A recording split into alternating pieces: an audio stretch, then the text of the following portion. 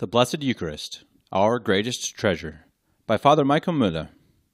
Chapter 14. Additional Examples Relating to the Real Presence. Podbert relates that a certain priest named Plegio asked of our Savior the favor to be permitted to see him with his bodily eyes in the Holy Eucharist. As this request did not proceed from unbelief, but rather from an ardent love, it was granted. One day during Mass, this pious priest knelt down after the consecration and besought our Lord anew to grant his request. An angel then appeared to him and bade him arise. He raised his head and saw our divine Savior in the form of an infant. Full of joy and reverence, he begged our Lord to conceal himself again under the sacramental species, and immediately the Holy Eucharist assumed its usual appearance. This miracle was also witnessed by many other persons. The Abbé Favre also relates a miracle which took place at Turin in the year 1453 during the pontificate of Nicholas V. One night a thief entered one of the churches of the city and stole the sacred vessels. He then loaded his horse with the sacred burden and attempted to leave the city at daybreak, but his horse fell on its knees, and with all his efforts the thief could not make it rise. The people at length began to suspect something, so they took off the burden from the horse and found, to their horror, the sacred vessels. A consecrated host, which had remained in the ciborium, rose into the air to the height of about 60 feet. The bishop, hearing of this fact, went in procession to the place accompanied by a great multitude. As soon as he arrived there, the Holy Host descended into the chalice, which he held in his hand, and was carried to St. John's Cathedral. A splendid church was erected on the spot in which this great miracle happened, and on the balustrade the following inscription is still to be seen: Hic stetit equus. This miracle is still annually commemorated by a festival kept throughout the whole diocese and by a solemn procession in the city of Turin. God was pleased to work this miracle to confirm the faith of the people against the errors of the Hussites and Albigenses, who were then ravaging that part of Italy. A few years ago, during one of these annual processions, another miracle took place which is too remarkable to be admitted. An impious barber had the impertinence to ridicule a person whom he was shaving for wishing to assist at this procession. He then went into the street in order to insult the Catholics and to ridicule the Blessed Sacrament. He kept his hat on and would not take it off, though repeatedly ordered to do so. But behold, the moment that the Blessed Sacrament passed by him, he was struck by the divine justice and fell to the ground a corpse. This event made such an impression on the whole city that the commissary caused the body of the impious man to be exposed before the courthouse for 36 hours. A great many of the eyewitnesses of this fact are still living, among others Emmerich, formerly rector of Planchering in the Diocese of Chauberg, who was staying at Turin when this melancholy occurrence took place. In 1369, the following incident occurred in the Netherlands. A Jew of Enghien named Jonathas, prefect of the synagogue, persuaded a Jew of Brussels named John de Louvain, who was apparently converted to Christianity, to bring him some consecrated hosts. The latter, urged on by the promise of a large sum of money, entered one night the church of St. John the Baptist at Malembeck, which was situated without the city, took the ciborium containing 15 hosts, and gave it to Jonathas. This wicked Jew now began to offer every imaginable indignity and outrage to our blessed Lord in the mystery of his love. A few days after this occurrence, Jonathas was murdered. His wife, considering his death to be a just chastisement of God, and fearing lest she might be punished in a similar manner, went to Brussels, and gave the ciborium with the hosts to some Jews, who preserved them till Good Friday of the year 1370. On this day, they treated the sacred hosts with every kind of indignity. At last they pierced them, and immediately miraculous blood began to flow from them. These impious wretches were so terrified at this sight that they fell to the ground. On recovering from their terror, they resolved to send the host to the Jews of Cologne. A woman named Catherine was charged with this commission. She, however, full of fear and remorse of conscience, carried the host to her parish priest at Aix-la-Chapelle, and gave him an account of all that had happened. The priest then informed the Duke and Duchess of the whole affair. The impious Jews were arrested and tried, and having been fully convicted of the crime, they suffered the punishment they so justly deserved. This happened on the eve of Ascension Day, 1370. This history is recorded in the archives of the city of Brussels. The sacred hosts are still preserved in the church of St. Guido in the same city. There are also several pictures in this church representing this event. The following miracle is related by St. Francis de Sales. In a certain church in the town of Faverney in France, the Blessed Sacrament was once exposed on the side altar to the adoration of the faithful. During the exposition, a spark happening to fall from one of the lighted tapers set the altar on fire. In a short time everything was destroyed. Even the repository in which the Blessed Sacrament was kept was consumed. The Blessed Sacrament itself, however, remained in its place, and when the priest endeavored to carry it to the high altar, he found that he could not move it. He then began to celebrate Mass, and when he came to the consecration, the host came of its own accord to the high altar, and remained there till after communion, when it returned to its former place, and remained suspended in the air as before. This miracle was repeated for several years in succession. St. Francis de Sales says that he himself made a pilgrimage to the place in order to witness this miracle. In the year 1563, a Lutheran nobleman in the city of Erfurt ridiculed the Blessed Sacrament as it was carried in the procession by the Reverend Father Baumeyer. "Behold," said he, "what a ridiculous thing that old man is carrying." No sooner had he uttered these words than he fell speechless to the ground. Dr. Hebrenstreet was instantly called in, but pronounced him beyond recovery. A few days after, the nobleman was a corpse. Many facts of the kind have occurred even in our own day. The three following are related on the authority of ecclesiastics who were inhabitants of the places in which they occurred. There lived at Wittem, near Aix-la-Chapelle, a pious person who was accustomed to see Jesus Christ in the Blessed Sacrament whenever she assisted at Mass. Now one day she did not behold our Lord as usual. She went therefore to the priest after Mass and said, "Reverend Father, you have committed such and such a fault, and this is why I did not, as usual, see Jesus Christ during your Mass." The priest was filled with surprise at these words, as he knew that what she said was true. In Holland, a church was set on fire. Among those present was an old man who rushed boldly into the flames in order to take away the Blessed Sacrament. Immediately the flames divided before him and left him a passage to the high altar. He then took down the Blessed Sacrament and carried it away without receiving the slightest injury. A painting representing this miraculous occurrence is still to be seen in the church in which it took place. About 30 years ago, on the feast of Corpus Christi, several of the citizens of Duren, near Aix-la-Chapelle, were sitting together in an inn fronting the great marketplace, when the solemn procession of the Most Holy Sacrament passed by. Among those present was the son of the burgomaster. Now, as the priest gave the benediction with the Blessed Sacrament at the altar that had been erected in the square, this young man held up a silver dollar in his hand and mimicked this sacred ceremony. In a few days, the very arm with which he had committed this crime began to mortify. The mortification soon extended to the shoulder, and after a short time the unhappy man died. Moreover, from this moment the blessing of God forsook his house. Several of his family died, and the rest sunk into poverty and disgrace. The three following instances will be of special interest as they are happened in this country. In the year 1824, Mrs. Anne Mattingly of Washington, D.C., was miraculously cured of a severe illness in the following manner. She had been suffering from a dangerous cancer for 7 years. Every remedy was tried, but in vain. The disease was incurable. She lost the use of her left arm, her back and shoulders became ulcerated in consequence of her long confinement to her bed, and the symptoms of approaching dissolution began to appear. In this state, finding that all natural means were unavailing, she had recourse to God. In concert with Prince Hohenlohe and her pastor, the Reverend Stephen L. Dubuisson, she began a novena in the honor of the most holy name of Jesus, and at the end of the novena she received the Blessed Sacrament. When she was about to receive Holy Communion, believing that the time had come when she must either die or be restored to health, she uttered these words, "Lord Jesus, thy holy will be glorified." Her tongue was so rough and parched from fever that she was unable to swallow the host for 5 or 6 minutes, but the moment she swallowed it, all pain instantly left her.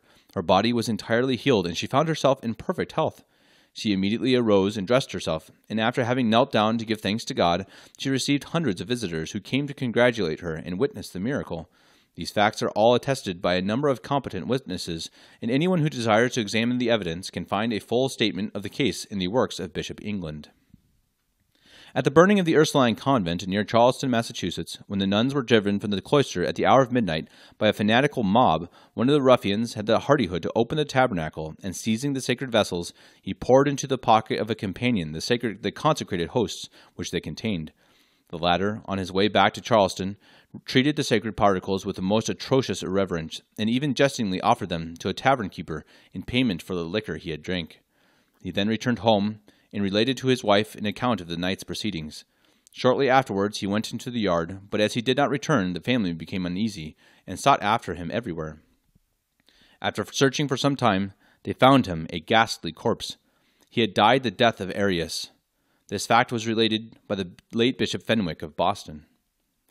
The Reverend Anthony Urbanek, who in the years 1847 and 1848 exercised the functions of the most holy ministry in the city of Milwaukee in the state of Wisconsin, gave the following account of a wonderful conversion wrought by the recital of the Hail Mary. He frequently visited a Protestant family by the name of Polwarth, natives of Hanover, but then residing a few hours' drive from Milwaukee. After a short time, Mrs. Polwarth joined the Catholic Church, but her husband remained obstinate and would often say that he would never become a Catholic. He would not even allow his children to be baptized, although his wife resorted to every possible means to obtain his consent. All who knew him used to say it would require nothing less than a miracle to make a Catholic of Polwarth. The priest continued his visits, and their conversation generally fell upon the truths of Catholicity. But every effort to convince Mr. Polwarth was vain. He had always 1,000 objections to present. On one of these visits, after having long and uselessly endeavored to open the eyes of his headstrong friend to the truth of the Catholic faith, Reverend Urbanek at last said to him, "I see well, Mr. Polwarth, that I can do nothing with you." At that moment the good priest was suddenly inspired with a feeling of extraordinary confidence in the intercession of the Blessed Virgin, and, continuing to address Mr. Polwarth, he added, "But you must at least promise me one thing." "What may that be?" asked his friend in the low German dialect. "I will tell you after you have promised it," answered Reverend Mr. Urbanek. "It is not difficult, and you can conscientiously do it." After a good deal of argument, Mr. Polwarth finally promised to do what might be asked of him. "Then," said the priest, "say on every Sunday henceforth one Hail Mary, for my intention, and you will in short time experience a great change in your feelings." Mr. Polwarth laughed at these words, but he kept his promise faithfully. About 14 days after the promise was made, he suddenly accosted his wife thus, "I am going to Milwaukee now, to buy some new clothes for the children." The astonished wife asked, "But why at this time so particularly?" "Well, I have at last made up my mind to let the children be baptized," was his reply. The news spread like wildfire through the entire neighborhood. "Polwarth has at length consented to have his children baptized," was in everyone's mouth. He, moreover, begged the Reverend Mr. Urbanek to have the ceremony performed with the greatest solemnity. The Reverend Pastor invited another priest and 2 clerics to assist at the baptism, which took place before High Mass. After Mass, the Most Blessed Sacrament was exposed, and the hymn Pange Lingua sung by the choir. The newly baptized children stood close to the altar steps, and their father immediately behind them. During the singing of the hymn, it suddenly occurred to Mr. Polwarth to look at the Blessed Sacrament, but being forced by the immense crowd that was pressing towards the sanctuary to stand, if he would not kneel upon his children, he feared lest a free glance at the sacred host might have the appearance of irreverence. However, he was not long able to resist the inclination. He looked towards the altar and saw the sacred host, as it always is, but it soon increased to the size of a millstone, and in the center of it there appeared the Good Shepherd, with a lamb upon his shoulders. The sight did not perplex the man. He wished to convince himself of what he seemed to see. He accordingly closed one eye for a while, and thus looked at the apparition, and then again with both eyes, until he was fully satisfied that there was no illusion in the matter. Besides, it was a clear Monday, and he was standing scarcely 2 steps from the altar. After the lapse of about 5 minutes, his vision disappeared, and the sacred host resumed its original appearance. On leaving the church, Polwarth asked some of his neighbors whether they had seen nothing singular during the divine service, but when he perceived that they knew nothing of the apparition, he said no more. The next day he invited the priest to pay him a visit, and as soon as Reverend Mr. Urbanek entered the house, Polwarth said, "Now indeed is the lost sheep at last found, after its long straying among the briers. I wish to become a Catholic." A few days later he was received into the church, and after he had made his profession of faith, he solemnly attested by oath to the truth of the vision above related. On the same day a bigoted Calvinist was baptized. Upon the simple assurance of Mr. Polwarth of what had taken place, he had been converted. The Right Reverend Bishop granted to the congregation of the church in which the wonder had taken place the privilege of having on every 16th of July, the day of the apparition, a solemn procession with the Blessed Sacrament exactly as on Corpus Christi. Polwarth and his family always go to communion on this day. Towards the close of the last century, there lived a very impious man in Rottweil, a little town of Swabia, Germany. One day, when in the most solemn procession of the Corpus Christi, the Blessed Sacrament passed by the house of this impious wretch, he had the diabolical audacity to scoff at the Blessed Sacrament in a most horrid manner. He placed himself before the window in his shirt sleeves, with his butcher's apron on, and a white nightcap on his head. By appearing in this unbecoming dress, he wished to show his contempt and disrespect to the Holy Eucharist. What was still worse, was as the Blessed Sacrament passed by him, he spat upon it. Only a few persons noticed his impiety, otherwise it would have been immediately avenged. But what men failed to do, God was not slow in accomplishing. This blasphemer soon after died the death of a reprobate. This, however, was not all. The dreadful scandal which he had given, and which had become generally known, and the outrage which he had offered the divine majesty, required a public act of reparation. God made use of the following means to effect this. Immediately after the death of this impious man, such horrible noises, such frightful groans, lamentations, and howlings were heard in his house that no one could stand it any longer. Every person easily guessed the cause of it. The difficulty was how to remove it. At last, as if inspired by God, they had recourse to the following expedient.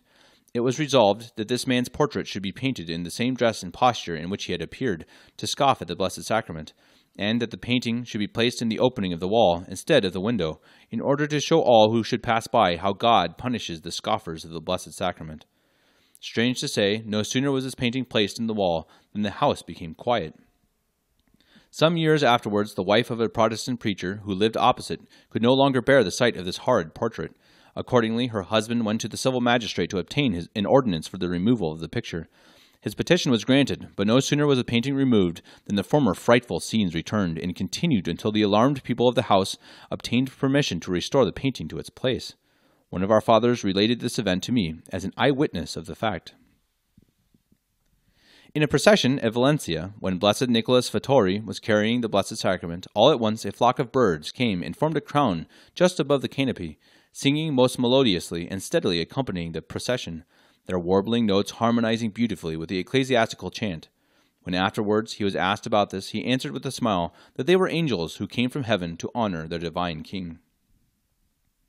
At the time when modern heresies in relation to the real presence were arising, our Lord was pleased to illustrate this doctrine by a miracle.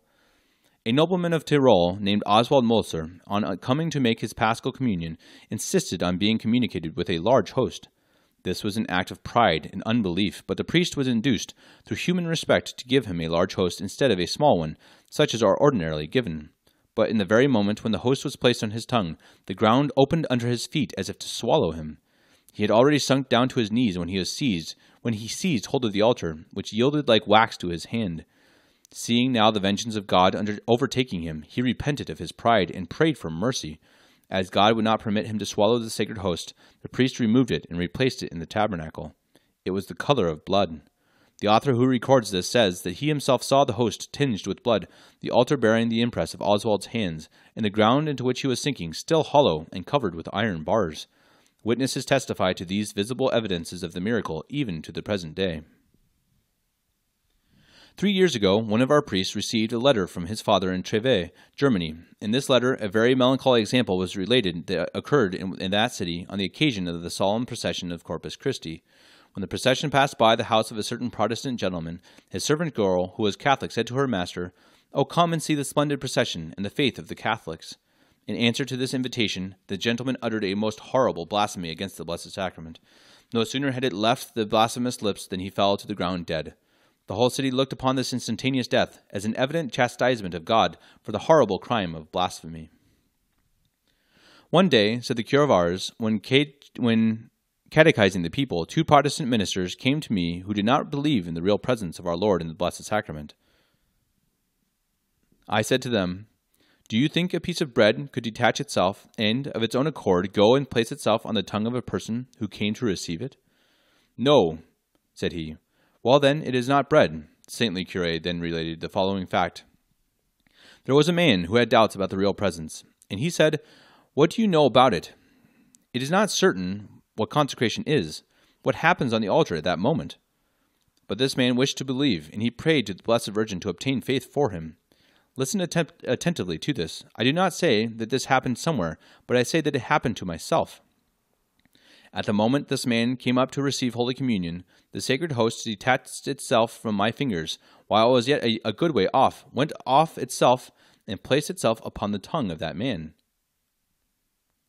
The same cure relates also that a priest once, after consecration, had some little doubt whether his few words could have made our Lord descend upon the altar. At the same moment, he saw the host all red, and the corporeal tinged with blood.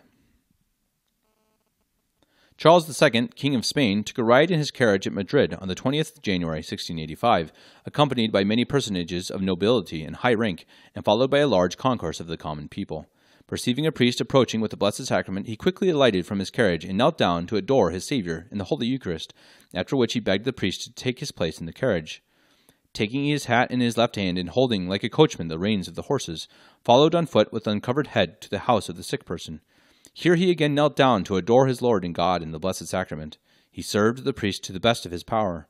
Finally, he bestowed a rich present on the family, in order that the sick man might die with less solicitude for those he was to leave behind him. It may excite surprise to hear that irrational animals can teach us lessons of reverence towards the Most Holy Sacrament, but such is the case.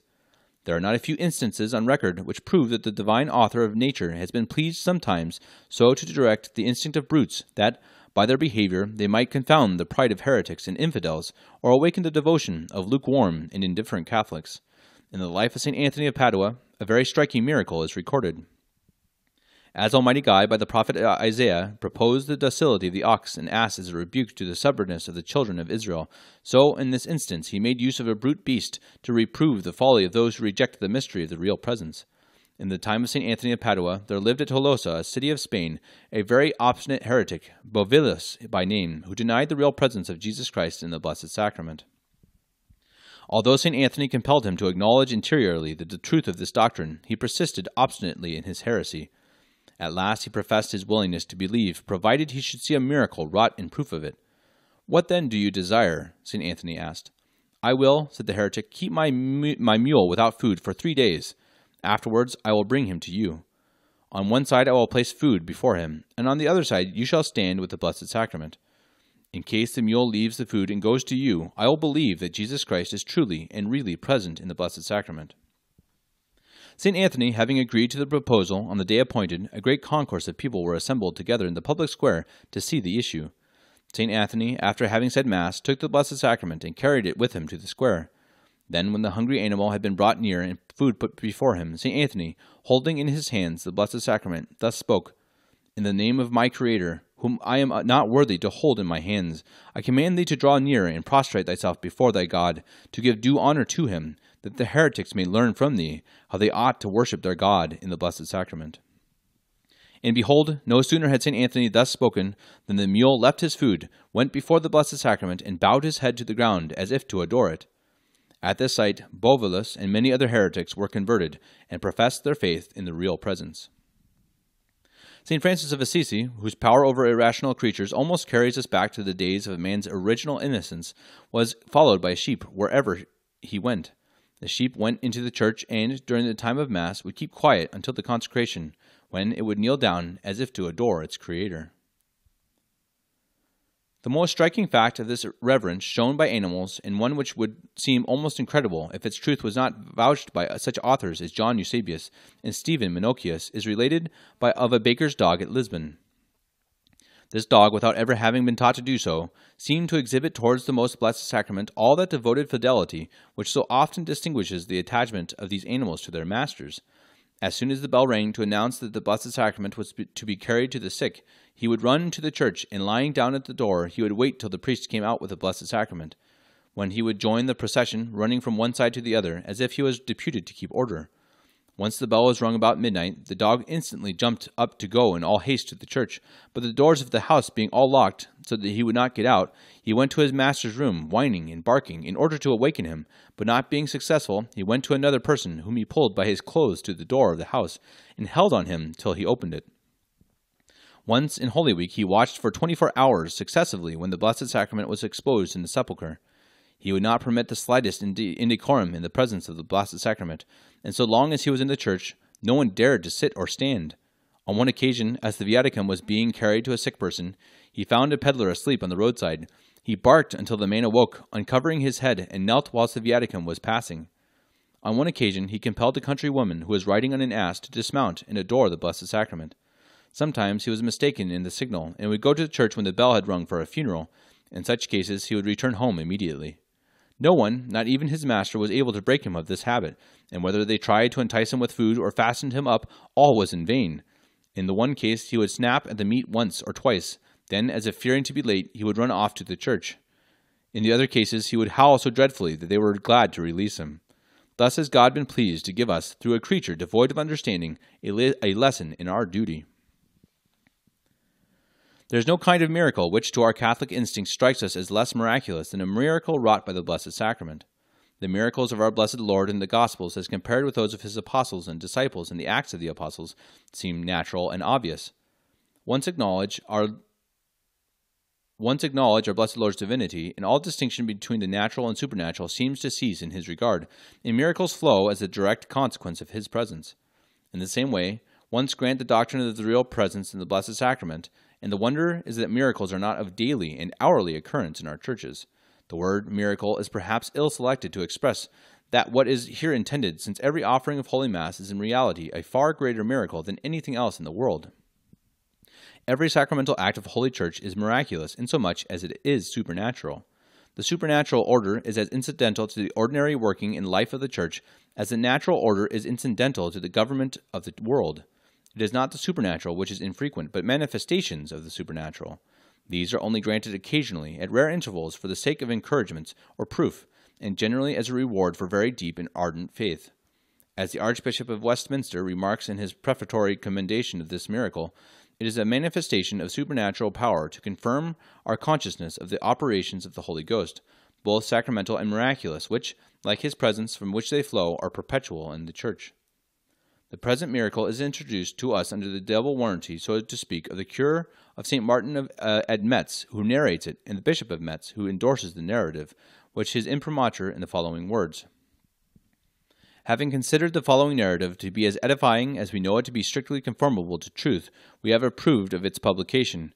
It is scarcely possible to imagine anything more likely to awaken in the hearts of Christians earnest sentiments of faith, trust, and love for our Lord Jesus Christ and the Blessed Sacrament of the altar, and to increase amongst us devotion to the institution of the perpetual adoration, than this simple recital of what took place in the Church of St. Martin during the religious services of that holy time.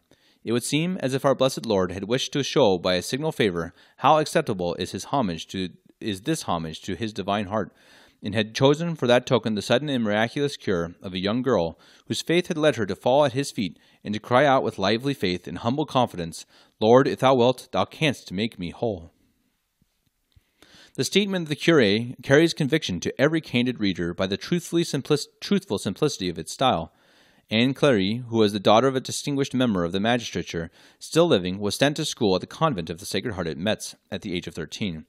Soon after she first went to school, her health gradually decayed, and after several serious attacks, her malady assumed the form of the disease, which her Paris physician described as muscular and atrophical paralysis. For more than 9 years, she lingered in a state of infirmity, pronounced by one doctor after another as incurable. In 1859, her physician had declared that she would be a cripple as long as she lived. From that time, that is, from the middle of the year 1859 up to the present time, Madame de Clary has not been attended by any physician. Her mother alone watched over her health. Her infirmities kept increasing. She could hardly digest any food. Her thinness and weakness were pitiable. Violent headaches 3 or 4 times a week added to her prostration of strength. She could not be laid on the bed or the couch without suffering intense pain, and at such moments a strange effect of these paroxysms was visible in her face. Her eyelids became inflamed and of a purple color. This gave to her countenance as indescribable appearance of suffering. Paralysis was beginning to affect her arms, the only limbs she had hitherto retained the use of. It was feared that she would soon lose the principal means of occupation and amusement within her reach, the exercise of her skill in fancy works. The future prospects of this young lady seemed sad indeed to human provision, but the time was at hand which God, in his wisdom, had fixed upon for the fulfillment of his merciful designs. Her resignation to God's will was most complete. During several years, a priest brought her Holy Communion every week, and she spent her time in embroidering altar cloths or making artificial flowers for Corpus Christi. She felt a great longing to be carried to the Church of St. Martin for the 40 hours devotion, which was to take place on the 12th, 13th, and 14th of last June. The state of her health prevented the accomplishment of her wish until the 3rd day. On the morning of the 14th of June, Anne received communion in her bed. At 12 o'clock, which was the hour of adoration assigned by the parochial regulations to the inhabitants of the street in which the Hotel Kolotushket is situated, she was carried to the church. She, a woman of 23 years of age, like a baby of a few months, by her maid Clementine, who sat down on a bench on the left side of the nave and held her on her knees. Madame de Clary and Mademoiselle Therese de Kolotushket knelt the one by her side and the other on the bench behind her, in order, as much as possible, to screen her from observation. Madame and Mademoiselle Pauline de Colotesquet, who had preceded them, were kneeling in another part of the church. Neither the invalid herself nor any of her friends were expecting the extraordinary event about to take place. After a few moments' rest from the fatigue she had gone through, and which was producing, as usual, a purple flush in her eyelids, Anne fixed her attention on the Blessed Sacrament, and after some instants' silent adoration, she said the prayer she often used at the moment of communion, "Lord, if thou wilt, thou canst cure me." At the same instant she felt so violent a pain in her whole body that it was all she could do not to scream out. She prayed earnestly for strength to bear it, and then added, "My God, if it's thy will that I should be carried back to my sickbed, give me grace at least to be always resigned to thy holy will." I cannot describe what then happened between God and her soul. She says she felt penetrated with faith and hope, and she expresses it, became conscious that she was cured. She wanted to kneel. Her maid whispered to her, "Mademoiselle, you will fall down." But Anne threw herself on her knees and said to those about her, "Pray, pray, I am cured." These words filled them with astonishment. Tears and sobs mingled with her prayers. Madame de Clary, overwhelmed with emotion, in a state of bewilderment, not knowing what to think or to believe, led her daughter out of the church. She could not credit the evidence of her senses when she saw her standing on her feet, and then walking only with the help of her arm. They went into a summer house in the adjacent garden, and there the poor mother, whose fears made her incredulous, ascertained that the knots under her daughter's knees had entirely disappeared. Anne entreated to be allowed to return to the church, where she remained for 3/4 of an hour, kneeling before the Blessed Sacrament, without feeling the least tired, and pouring forth praises and thanksgivings. When I was told what happened, I went to the summer house, but could not attend to any of the persons assembled around Anne. I could only look at her in silence and astonishment, whilst with intense gratitude to God she showed me that she could stretch out her limbs, walk, kneel, and hold up her head without effort. She was completely cured. God had done the work, and his work, accomplished in an instant, was perfect. All the ailments which had afflicted her had disappeared at the same time as the paralysis, and the weakness which follows long illness did not attend her recovery. Numerous proofs evinced it. The hour of vespers was at hand. Anne said she wished to be present at the service, following the dictates of natural prudence, for I was not certain how far, in restoring her health, God had given back to her strength also. I advised that she should rest, or at least, if she was bent on coming to the church that day, that she should wait in the summer house till the time of benediction. She complied with my request, but when the hymn Pange Lingua resounded in her ears, "Sing, my soul, the mystery of the glorious body of Christ," she could not sit still, and hastened to join the crowd which filled the church. The next day, which was the feast of Corpus Christi, she heard a mass and thanksgiving, and went to communion, kneeling at the altar amongst all the other communicants, a happiness she had not enjoyed for 9 years. She was present during the whole of the High Mass, which is celebrated every Thursday in honor of the Blessed Sacrament, and in the afternoon was again in the church, kneeling before the altar and pouring forth the expressions of her ardent thankfulness. 3 days afterwards, that is, on the Sunday on which the feast of Corpus Christi is kept in France, Anne spent 7 hours in presence of the Blessed Sacrament, hearing Mass, attending benediction, or visiting our Lord at other times when she was urged to moderate her devotion and to husband her strength. She replied that far from feeling the least fatigue, she experienced an increase of strength and vitality whenever she approached our Blessed Lord.